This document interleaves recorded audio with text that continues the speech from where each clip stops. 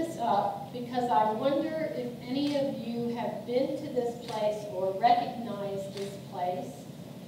I'll give you a clue. It's not far from Deer Park. I think some of you may have been here.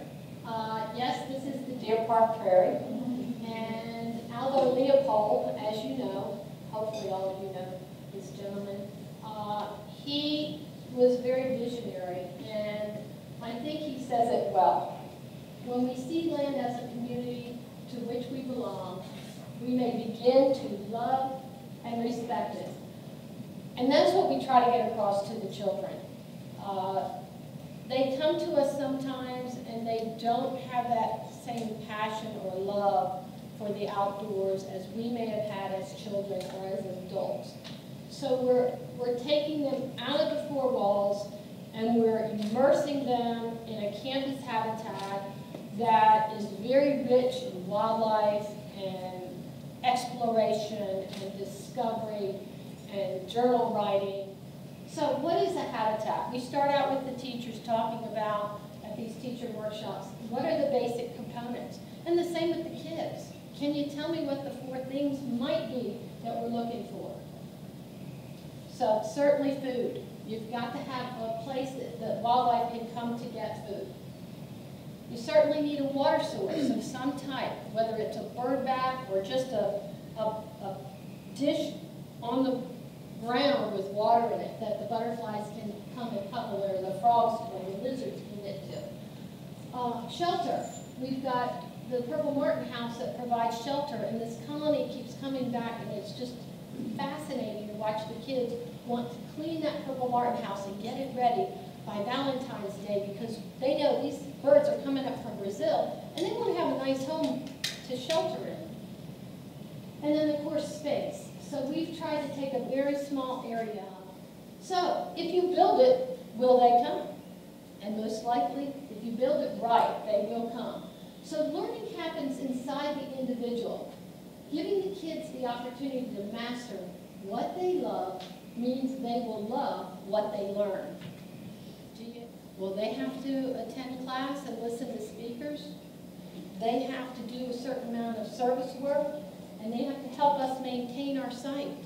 So tomorrow, at 11 a.m., 22 fourth graders are all going to be certified junior Texas naturalists, and they will get their dragonfly pin and their certificate, and we will have, passed another group through. We try to do quality lessons for that type of learning. We give them lots of learning opportunities. They have access to expertise that is not limited to just me as a teacher. I want them to learn from as many people as I can get in there. And sometimes I have to kind of stop the presenters and say, you've got an hour or an hour and 15 minutes, because I don't want them sitting for 2 or 3 hours. They need to be out in the field learning the things that are outside. Critical thinking, incredible critical thinking questions are written in their journals. They have to write 2 questions to research every class that they are with me. So this really kind of sets the stage for next week. What do I need to look at? What questions didn't I get answered that they are really curious about? And sometimes I have to tell them, you're going to need to go home and research that. I don't think I'm going to have time to cover it in the short time I have with you. I have 10 to 12 classes. And nurturing that creativity, that imagination. We give them painting activities. So we'll get to see this spring near my home where I live at Seabrook. I noticed this field. And I kept driving past it. And I kept watching the destruction. And I was like, I've got to get a hold of those people. There's yellow coneflowers all over this property. So I had a buddy that works at Seabrook City. I sent him an email. I said, look, you've got lots of yellow coneflowers that need to be removed and transplanted at schools, at the University of Houston Clear Lake. Will you allow me to come on the property and remove as many as I can get with volunteers? So this is Mr. Vic, our monarch, Vic Madamba.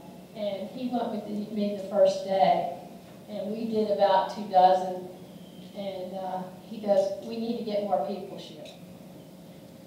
These are just some of the activities that we do at the site. Scavenger hunts. Can you all hear me? Okay. Scavenger hunts, food chains, life cycles, measurement, graphing, journaling, reading. We do a lot of math and social studies, watersheds, simple observations. Sometimes they just don't get time to go out and just look. I have to sometimes put a carpet square in a place, and I want you to just observe. I want you to see what you can see in this small space, because you walk out and it's so full of so much going on. I want them to really zoom in. Compare and contrast, poetry, art, problem solving. This STEAM is science, technology, engineering, art, and math. So we're trying to embed as much as we can. Taking data.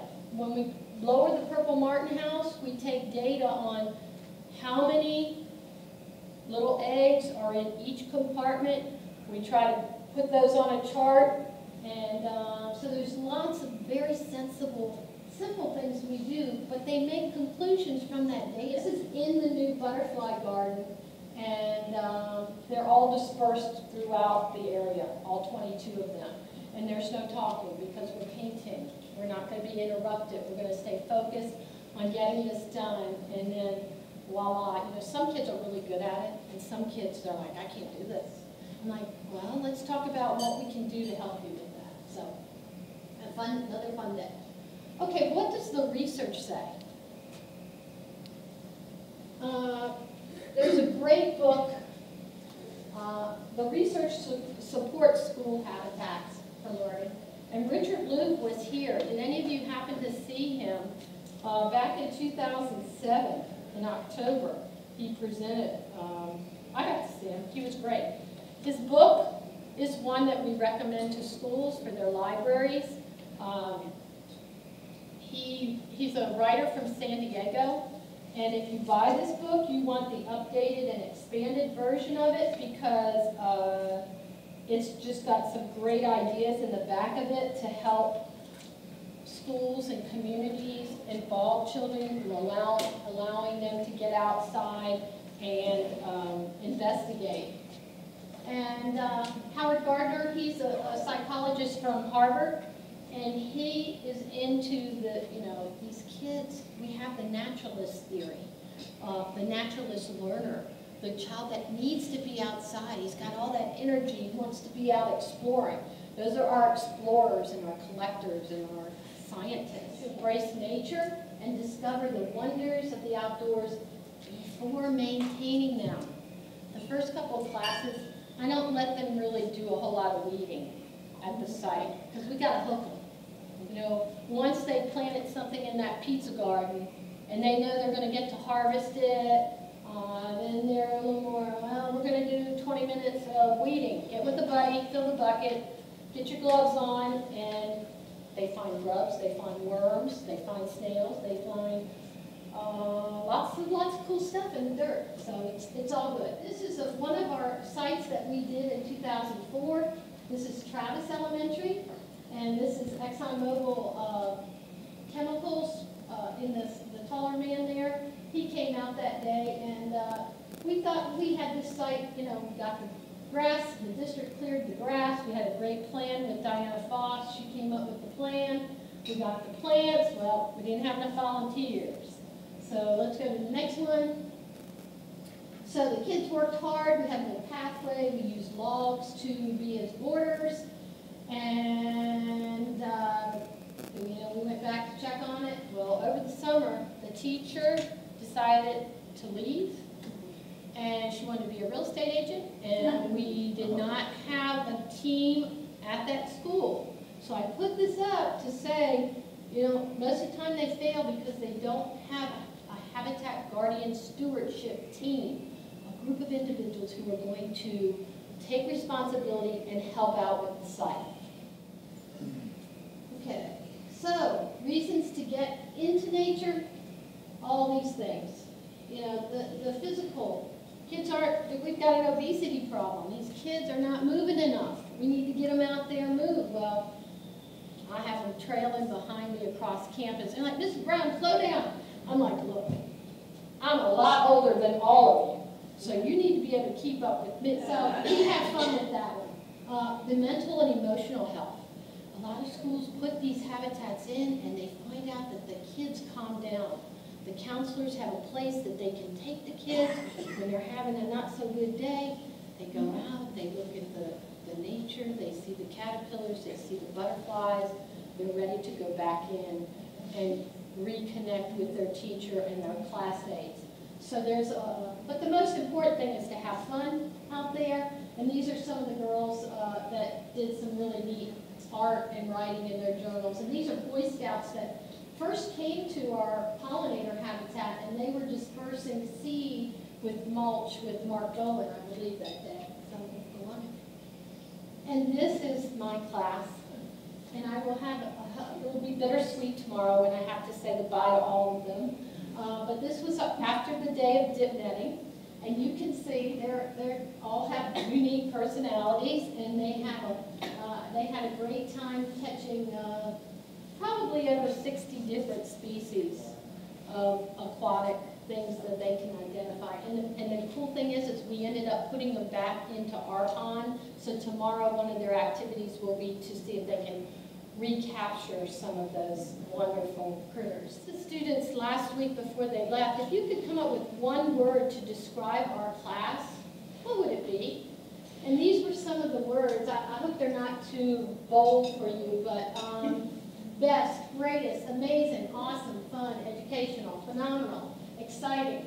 Science for greater effectiveness. There's lots of tips that we do, but learning science by doing science. Allowing time for discovery outside. I don't tell them everything. I want to see what they're going to find out. Okay? Have them close their eyes to listen to the sounds of nature. Keep asking questions while learning outside. Do not tell them everything ahead of time. Give the facts after they explore. Scientists frequently do not know what they have found, so that's why we list the questions to research in our journals.